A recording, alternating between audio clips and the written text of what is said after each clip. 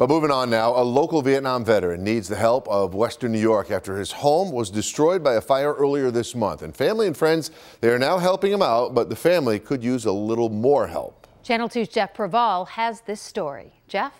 Yeah, that fire happened here on Cayuga Creek Road in Cheektowaga.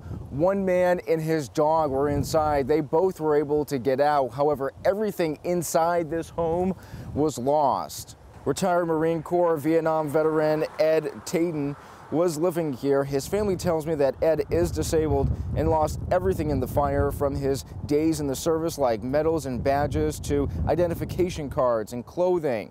The owner of the home says that the cause of the fire has not been determined, but arson has been ruled out.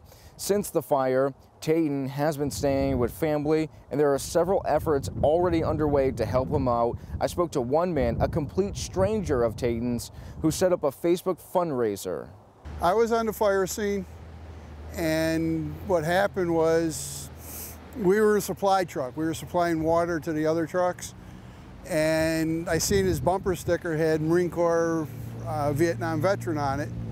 And that's, being a Marine myself, that's why I got involved and did the fundraiser. Bob Stelz, a Bellevue firefighter, says that the hope is to eventually move Taden into his own place. There's a GoFundMe page that's helping out with that as well. And next month, actually a few days after Thanksgiving, there will be a benefit for Taden at the Depew-Lancaster Moose Lodge. We'll have details on all this and other ways to assist Taden on WGRZ.com and on our app.